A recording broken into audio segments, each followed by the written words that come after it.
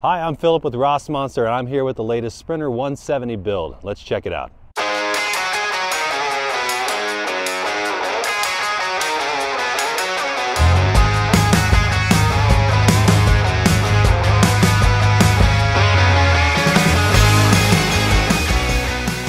So for the exterior of this build, this Sprinter is riding on the Evictus 2.65 suspension system. This is custom built for Sprinters. It's self-adjusting and is an absolute game changer when talking about off-road or even on pavement handling. It's also got the BFG TA KO2s that we're riding on. And then coming around up top, we've got our Fiamma F45 awning, a Thule storage box, and a gigantic Aluminess roof rack up top that is walkable. Coming around back here, we've got the Owl Expedition box and also the Owl Vans B2 bike carrier.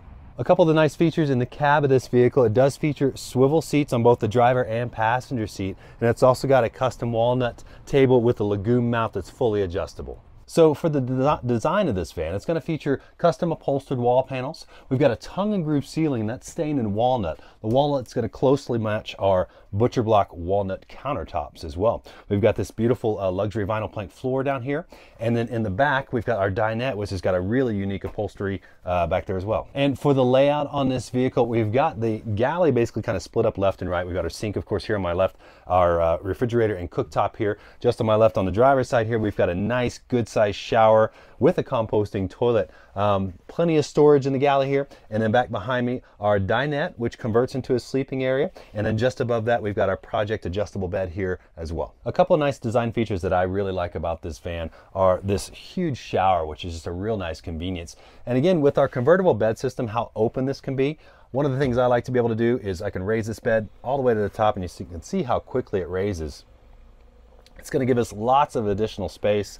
I like to pop the rear doors open. You can sit in a dinette and enjoy the view out of the rear doors. So here in the galley, we've got this beautiful Isotherm Cruise 200 refrigerator with freezer and fridge sections, which I really like. The Impava 2-burner cooktop.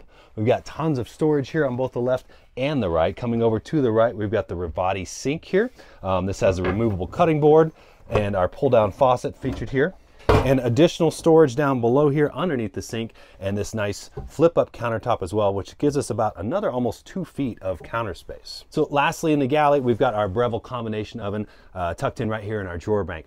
And to my right, we've got this giant shower here. So our wet bath features a removable teak floor. It also has the Nature's Head composting toilet, and it does feature the Nautilus style self-cleaning shower door, which is a great feature. And we've got some great storage here as well, just to the left of that, for closet space here. So here in the dinette, we've got another walnut legume table, fully adjustable. This space again does convert into another sleeping area. And underneath our dinette, it's going to be concealing our 40 gallons of fresh water and all of our plumbing. It's also going to be hiding our electrical cabinet, and that's going to feature 800 amp hour lithium iron phosphate batteries and a 3000 watt inverter. And here at the back of the dinette, when we open up the doors, this is where our outdoor shower is going to be. So when it comes to sleeping, we've got a couple options. We do have 2 sleeping spaces that we could utilize if we want. This one down here will convert into a sleeping space, and we have our mattress and bed above us. We can remove this lagoon table here quite simply by undoing this little ratchet here. That table is going to slide off. I'll set this over here out of the way. Then we've got this bottom bar. Comes off super simple, and we'll get that out of the way. So we can convert this, and then if I like, I can go ahead and come in here. We've got our controls for our bed, and with the push of a button, we can lower this down as far as we see fit, and it moves really quick, which is really nice. I'm going to go ahead and stop it there as I've got the table still sitting down there, but I could go ahead and lower it another probably 1.5 feet if I was just myself sleeping in here, or if I had additional people sleeping in here, we could leave it up this way and give them space to sleep under there as well. So for ventilation on this van, we've got our C.R. Lawrence T-vent windows here just behind the cooktop.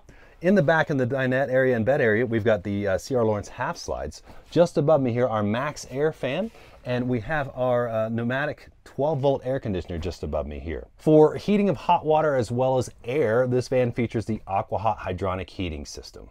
That wraps up this van tour, guys. Thank you so much. Again, my name is Philip with Rossmönster. Make sure you follow us on Instagram and subscribe to our YouTube channel so you never miss a van tour.